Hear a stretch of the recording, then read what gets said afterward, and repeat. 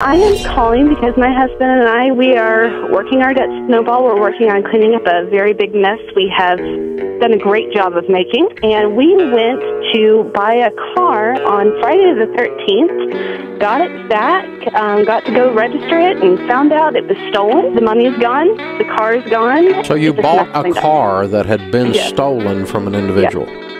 Yes, we did. And the car thief was the seller? Unfortunately, yes. And how much money did you lose in this transaction? We lost $1,800. Ouch. Did it not feel shady at any point? It didn't. We pulled up. He was really friendly. Everything seemed fine. He had the title in hand. He had the key. The title was a fake. He had it retitled that morning. We actually did end up getting his name and address. We called him back up, and he was high and just gave it right to us, so he'll probably get arrested. Money's still gone.